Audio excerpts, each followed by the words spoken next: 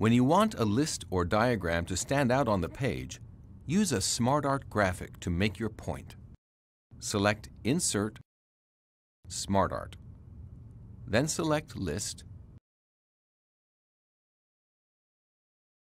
Select the layout you like, and select OK. Then select Text and type what you want.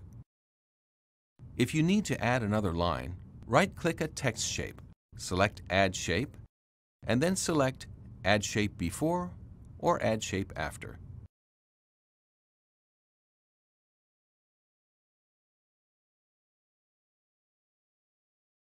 To delete a text shape, select it and press Delete.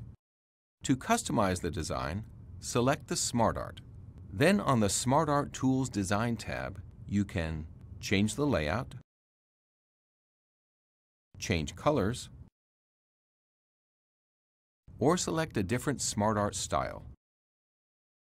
And if you decide you don't like your design changes, just select Reset Graphic. These SmartArt features work similarly across your Office apps.